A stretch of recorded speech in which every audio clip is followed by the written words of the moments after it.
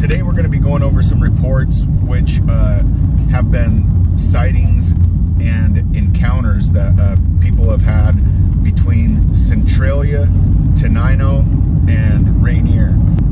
We are on our way right now to Skookumchuck Reservoir, where we believe is a central Sasquatch location. There is some power lines that run off of the dam, the Skookumchuck Dam, and they branch out to very squatchy areas. So we're going to show you the surrounding location and as well as go to a few other spots of nearby sightings.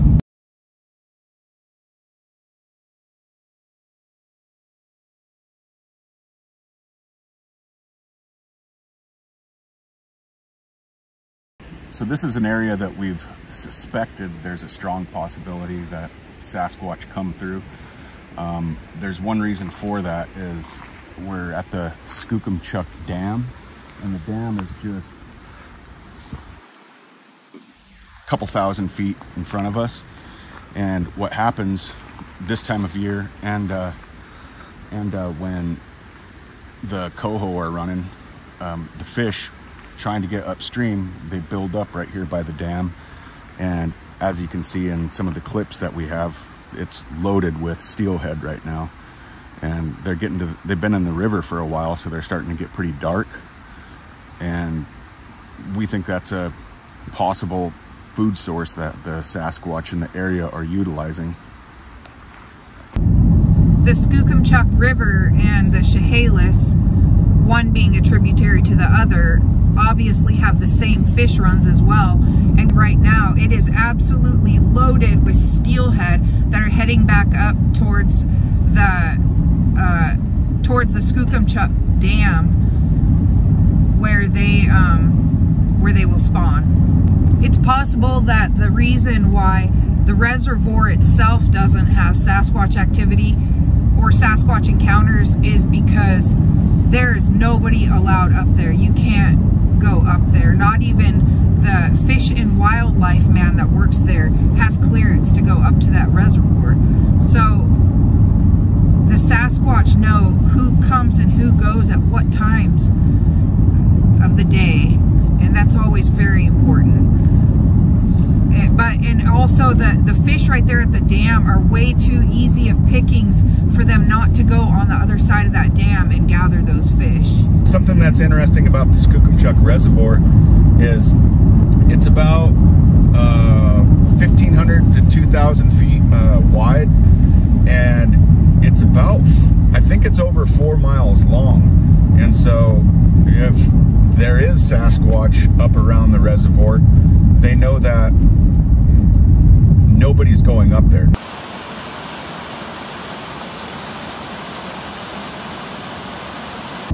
The man that we spoke with that works for Fish and Wildlife told us that TransAlta actually owns 100 feet of land around the entire perimeter of the reservoir.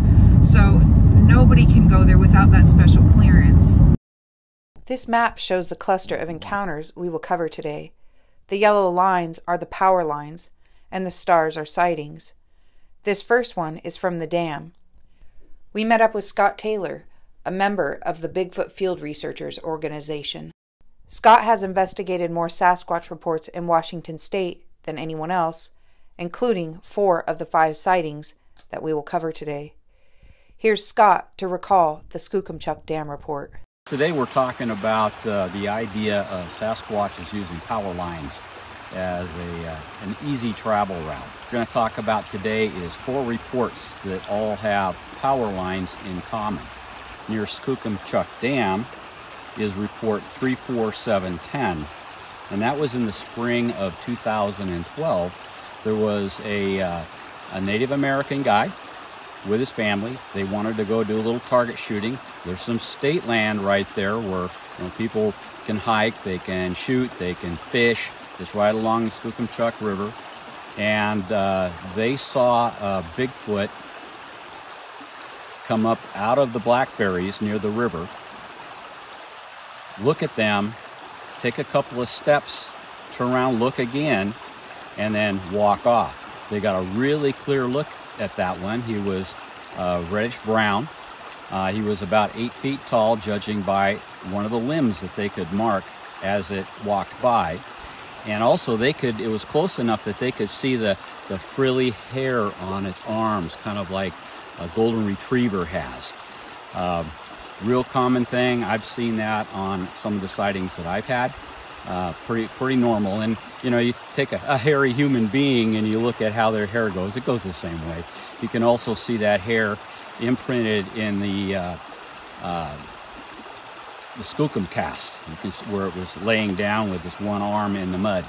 So they watched it walk away. I went, investigated that report. There was a fisherman who happened to have been there when the Sasquatch was there, and he never noticed it, so I think it was watching him. But what's in the background of my photos? Power lines. It's the same power lines, by the way, the exact same ones, just a little further south. These are 2 photos taken by Scott Taylor at the time of the report, back in 2012. The arrow points to the berry patch from the vantage point of the witness. Note the power lines in the photo. This shows the direction that the Sasquatch exited the berry patch. So near the Skookumchuck Reservoir, all of that area around there is off limits to people.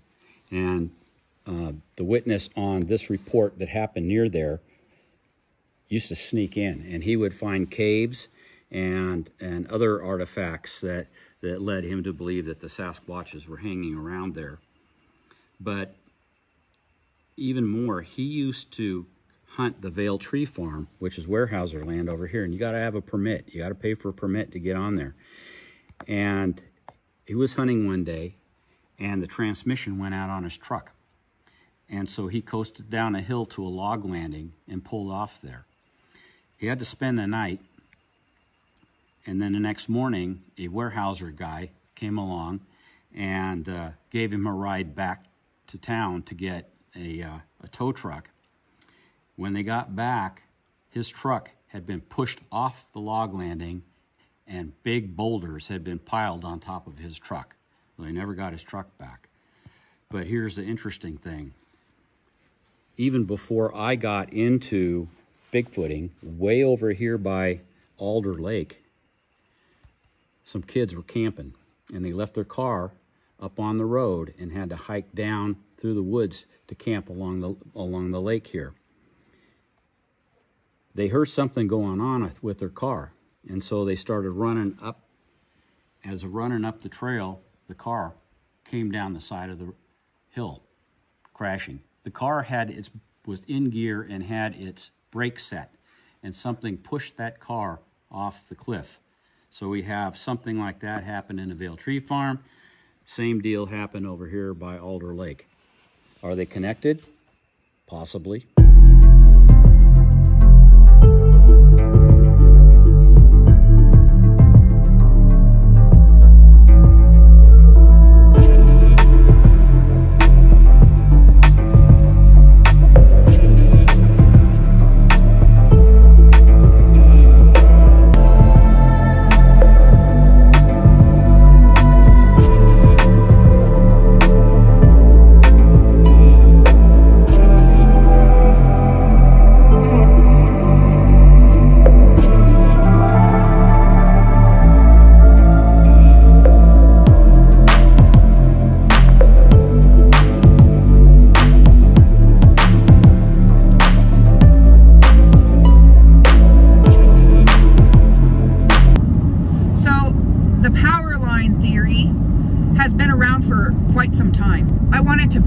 And pull some data off of the BFRO site just to see if there were other reports. Now, there isn't a search tool on the BFRO website, so I just did a Google search until there were no more search results, and I came across 26 reports involving power lines. 7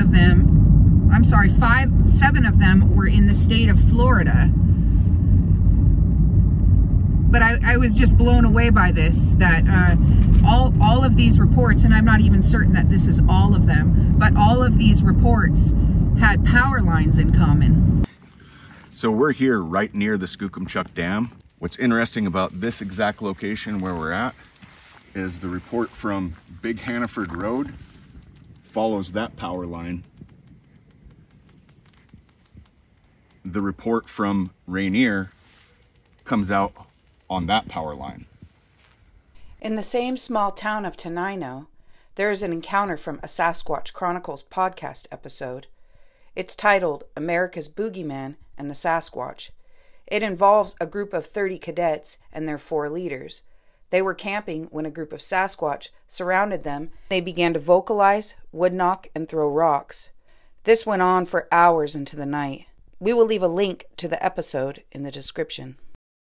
Close by the Skookumchuck Dam, several miles away over in the town of Rainier, is another sighting, and it happens to follow along these power lines that parallels this road, which was the closest road of the sighting, and it was the Johnson Creek Road, and Johnson Creek Road goes all the way from Tenino to Rainier.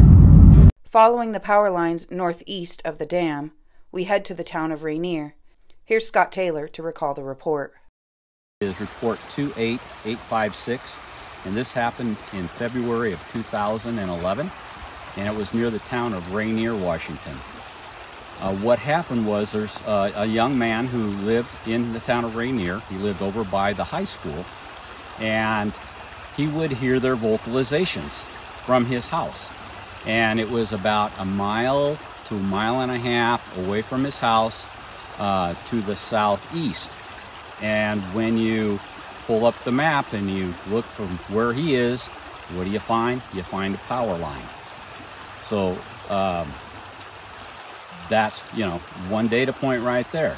An area right next to Rainier that used to get a lot of reports was Yelm, and I don't see so much of the recent reports that come from Yelm. It's possible that Yelm has become a little overdeveloped, and 20, 30 years ago that it looked a lot different. We are on Big Hannaford Road right now. We are heading to the TransAlta power plant. TransAlta owns the dam that is at the Skookumchuck Reservoir that you cannot get to. And Big Hannaford Road is the area where a sighting happened in 2015. The activity in the following report was ongoing and began the very day the residents moved in. Here's Scott Taylor once again to explain the report on Big Hannaford Road. The third report is 49991, and that was in October of 2015. This could be a really long story, but the gentleman turned in a report. They had just not too long ago moved into this house. It's by the Big Hannaford power plant, about a mile and a half away, I think, as the crow flies. Behind their property is what is now Green Diamond Timber Company land, and that forest came right up to within about 50 yards of their house. Well, from the day they got there, they were hearing the samurai chatter, they were hearing hoots, howls, lots of wood knocks. One night he went out, he was hearing something, he went out and he looked to the north of his house, and there were 2 sets of red eyes and looking at him, so he figured it was probably one of them. He also had turkeys in a pen, and any turkey that spent the night within arm's reach of the pen fence would disappear by morning. So all his turkeys learned to stay in the middle of the pen at night. Whatever it was taking them wouldn't step over, but they would reach over and grab it.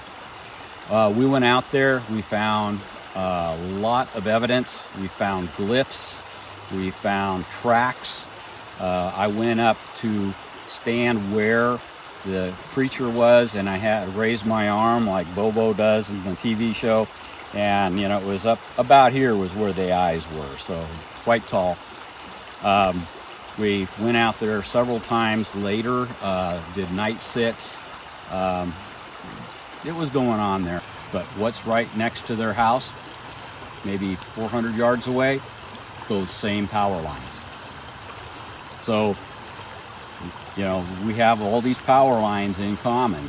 All of these areas that we drive around to are very similar in appearance, very, very similar along this entire area that runs from all the way from Centralia to Rainier. Yeah, Centralia to Rainier, which is a very large area.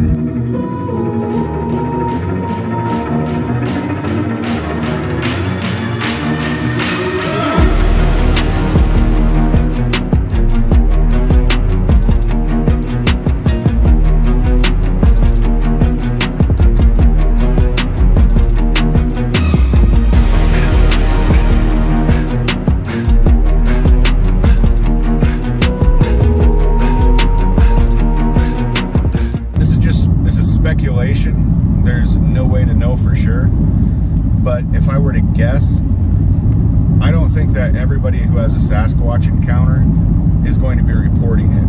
I don't even think that it's a high percentage. I don't think that 10% of people report their encounters to any type of organization or sharing it online. I think that realistically those numbers are probably closer to anywhere from 1 to 3 to 5%. I mean, very low numbers based on the amount of sightings and encounters that actually happen. This report is the most recent report on the BFRO site for Washington State. It took place in Centralia, Washington, near the small town of Bucota. This report was also investigated by Scott. The third report is fairly recent. This is from last February. It's report 76933. And that's up on the website right now if you want to go look at it. And Matt Moneymaker also posted a story about it online on Facebook. This is down near the town of Bucota. What happened here is that a guy, his 3.5-year-old son, and an 18-year-old neighbor decided they were going to take their dirt bikes, go around the locked gate, and do a little dirt bike riding up in the private timber company land in that area. And so they went in maybe about 2 miles, and they were on a ridge top that had been clear cut, and they stopped to take a break. It was a beautiful sunny crisp day, clear air, no fog, and the 3.5-year-old pointed off to the north towards the power lines and says, "Daddy, is that a Bigfoot?" And they looked over there, and sure enough, there was a very tall bipedal creature traveling from west to east through the power line right away. Tall, dark, 1.5 miles away, but it was moving so fast compared to what a human could move that it could not have been a person traveling. So it had a very unusual gait, very long arms, long strides, and it covered a lot of ground. And they watched it for probably about 1/2 mile of travel, and then it went up into a tree line and disappeared. So, you know, here we have another set of power lines. And when you go on Google Maps or Google Earth and you start looking at the power line right-of-ways, you can see how they lead from maybe the Olympics, you know, down to the Capitol Forest, you know, over to Bucota, Tenanino area, and then from there up into Weyerhaeuser's Vale Tree Farm, the Bald Hills. From there you can get right up to the Cascades really, really easy. Reports along Interstate 5 seem to correspond with them crossing somewhere near the power lines or at the power lines. They usually wait until, you know, well after dark, when the traffic has died down, easy to dart across the freeway, nobody sees them. So we have this in common. So if you're traveling along at that time of night in those areas where the power lines are, you know, keep your eyes open. You might just get to see something. Though the following report is not immediately next to the power lines, it is nearby, and it is very recent. In December of 2021, there was a possible sighting on Interstate 5. A motorist believes he witnessed a Sasquatch crossing the freeway during a snowstorm. The creature moved west as it effortlessly left a forested area and crossed a cement wall. The witness believed the Sasquatch was roughly 8 feet tall. The odd thing about this report is the Sasquatch's destination. Once crossing the interstate, you're left with warehouses and neighborhoods. The only undercover route we could find is a discovery trail near the crossing point. The next time you're driving by one of these large power line roads, be on the lookout for the elusive Sasquatch. You just never know. You might be fortunate enough to catch a glimpse. Thank you for watching, and we'll see you next time.